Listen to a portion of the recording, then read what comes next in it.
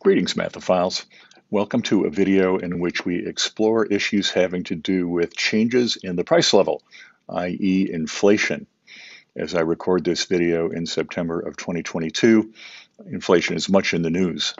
For a number of years, it had run in the United States at around 2%. And then from 2020 to 2021, it has run about 5.3%. And from 2021 to 2022, it's up to about 8.3%. And there are a number of ideas about how this has come to pass. Certainly, Russia's invasion of Ukraine has disrupted world food and energy markets. There's been a lot of stimulus from the US federal government in response to the COVID crisis.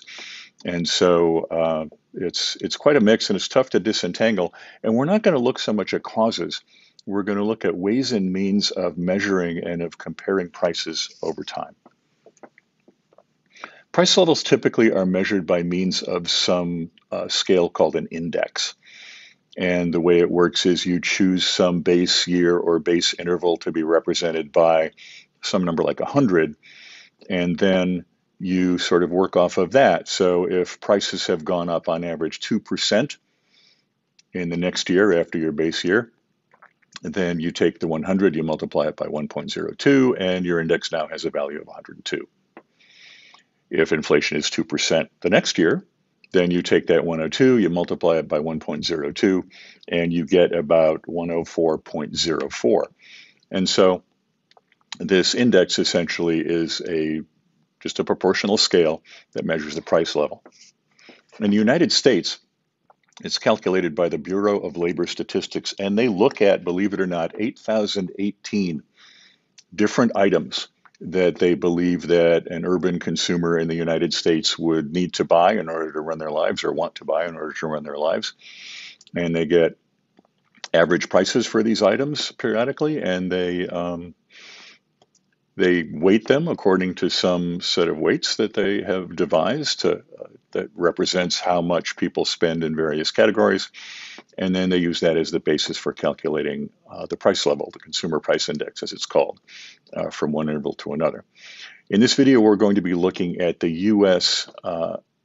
Average for urban consumers value of the consumer price index, which has a base period from 1982 to 1984. If you take a look at the values in that interval, 82 to 84, if you were to average those three up, you would get 100. So they didn't exactly choose a single base year. They chose a base interval. Let's make a few simple calculations. We're going to start by giving you an opportunity to calculate what the rate of inflation has been from August of 2021 to August of 2022, which is the most recent monthly value that I have available as I make this recording. So I will tell you that in August of 2022, the value of the consumer price index is 296.171. And in August of the previous year, it was 273.567. And I'm going to pause the video and give you an opportunity to use those two numbers to try to calculate the rate of inflation over that 12-month period. All right, well, back and you'll see on the screen the calculation that I made. It's simply the ratio of the two indexes. You want to know what the old index had to have been multiplied by in order to get to the new index value. So you just divide them, and you find that that quotient is about 1.0827.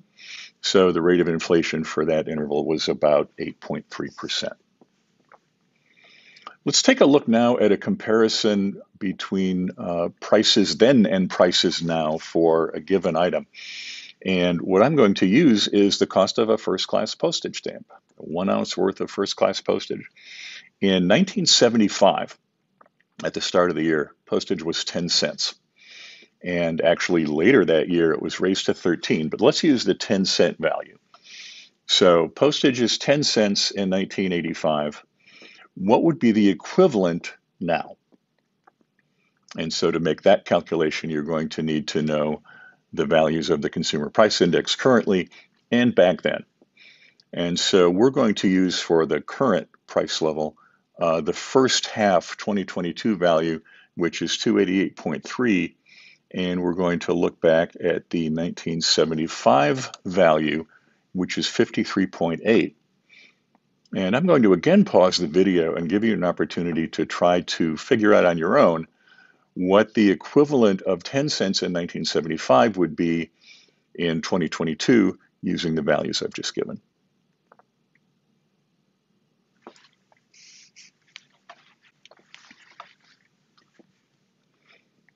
So the calculation that one makes, you can see a little formula there on the screen. The calculation one makes is just to equate the ratio of the prices to the ratio of the consumer price index values.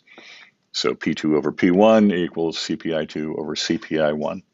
And if you plug in the relevant values for our little question and solve that simple little proportion, you get that the equivalent of 10 cents back then is about 54 cents now, which is not insanely different from the current price of a first-class postage stamp, which is 60 cents as I make this recording.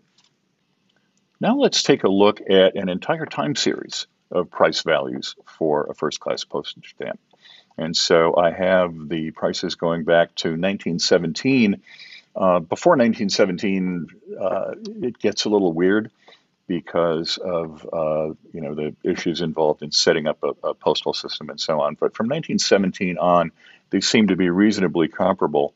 So I'm going to select these values, and I am going to insert a chart. This is from the Insert menu. And I'm going to choose, I think, not a line graph. I'm going to choose a scatter plot. A line graph's all right for this. But there we go. And as you can see, we have an impression of quite a dramatic increase.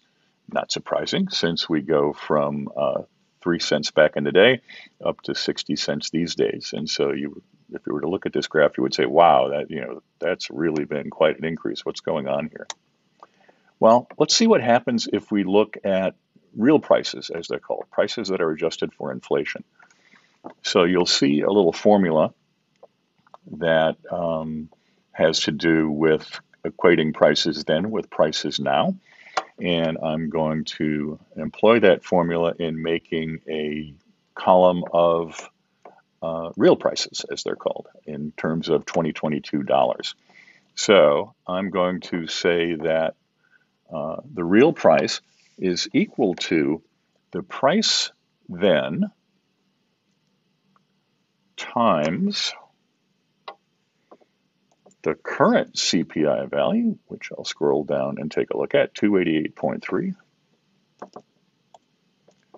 divided by the value for that year. And so it looks as though 3 cents in 1917, 105 years ago, is equivalent to about 68 cents now. So I'll copy that formula and fill it down through all of our values. As you take a look at these prices, you see that they tend to be in the 50-something to maybe up towards 70-cent range. If we graph those, let's see what happens. So I'll grab the years, and then I'll just hit Command and grab these real prices, 2022 dollar prices. I will insert a chart. I don't know why it makes these default choices that it makes. And we'll go to a scatter plot. And as you can see, it's a very, very different impression. The impression one gets here is of variability around a fairly stable value in the upper 50s of cents. I think you see more variability in the past because a 1 cent price increase, which is sort of the minimum price increase that you can really imagine, is going to be proportionally a much bigger deal when you've got a 5-cent stamp than when you've got a 55-cent stamp. Let's take a look now at another time series. And these are prices per gallon of gas for years from 1949 to the present. And in the case of the present, what I have used is just the most recent pump price I saw, which is about $3.80. Prices did spike earlier this year, late spring into the summer. And so at some point later on, if you have access to this database, you can imagine plugging in $5 or $4.80 or whatever the highest price was that you saw earlier in 2022. But up through 2021, these are sort of official U.S. Energy Information Administration numbers, and then the 380 for 2022. That's just me looking at what I see as I drive past gas stations. So let's do the same thing that we did with postage stamps. Let's take a look at the appearance we get when we graph the price against the year in nominal terms without any kind of inflation adjustment. Then we'll adjust for inflation, and then we'll see how that changes our view of what's going on. So I'm going to pause the video and give you a chance to make a scatter plot of the price per gallon against the year, just as we did in the case of the postage stamp.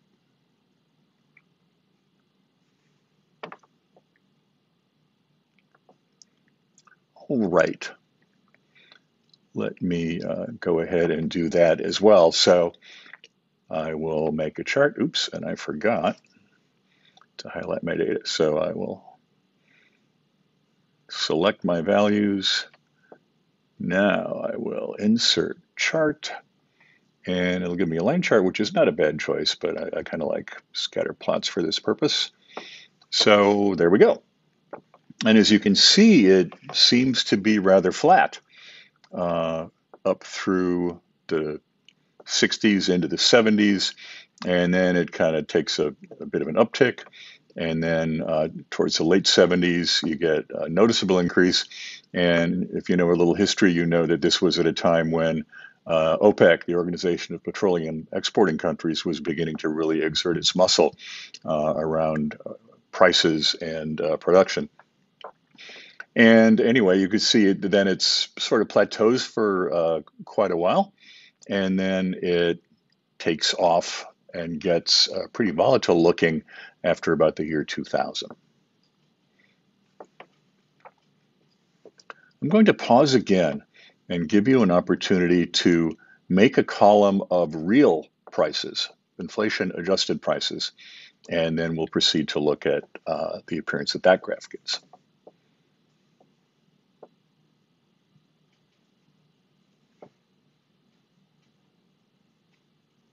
All right. You may remember that the play was to take the nominal price, multiply it by the current year consumer price index, which again is 288.3, and then divide by price index for the year in question. So 27 cents roughly in 1949 is equivalent to about $3.25 today. I'll copy this and I'll pull it down. We could, if we wanted, format this column so that we weren't getting these ridiculous tiny fractions of cents. I'll just leave them as they are because our main interest is in what the graph looks like. But if you wanted to, you could go to the format menu and you could set these to just display to the cents. I'll pause again and give you an opportunity to make a graph of these real prices against the year.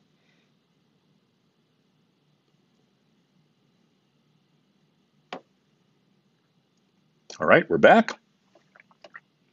I will highlight my years, and then I will highlight the prices in 2022 dollars, and we will insert a chart.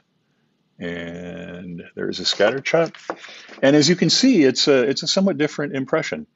That fairly constant looking set of prices up through the early 70s actually represented a real decrease because it was against a slight decline in the value of the dollars that were being used to buy the gas.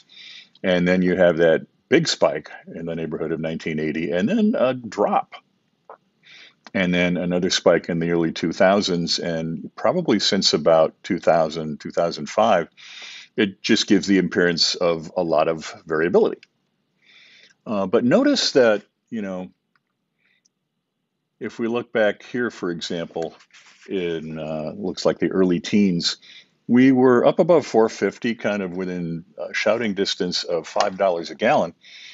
Um, and so the uproar in 2022 about prices approaching $5 a gallon, that's definitely not without meaning. That's an imposition on people who maybe have somewhat limited incomes and need to do a lot of driving. But in fact, it wasn't historically unprecedented. It wasn't as though it was insanely different than anything that had ever been experienced before. In the neighborhood of 1980, and again in the neighborhood of about 2010. In real terms, we were in that ballpark nationally. Here is yet another time series, and it's a rather interesting one. This is the federal minimum wage from 1967 on. And as you can see, it was back in the late 60s, $1 an hour. And it grew pretty much annually for quite a while. And then every so often in the 90s, and then much less frequently thereafter. It was actually last changed in 2009. And the reason I inserted these values for the last few years is just so that we can, as we observe this time series continuing into the present, we have an opportunity to see the effect of inflation on that constant 725. And so you'll see on your screen a set of tasks that you might wish to perform if you are viewing this as part of the Mustang block, which is a thing at the school where I teach. Then this is an assignment. If you're simply viewing this out of interest, you found it on my channel, then it's a thing you might choose to try to do. And that is to go through and graph the nominal minimum wage against the year, make an inflation adjustment to 2022 dollars, and then graph the real change in the federal minimum wage over time. And then formulate for yourself a bit of a description about what the effect is of adjusting for inflation as opposed to not adjusting for inflation, and your view of what this time series means. I hope this quick little introduction into how inflation is measured and how to calculate around it and adjust for it has been of interest and of use. Happy mathing.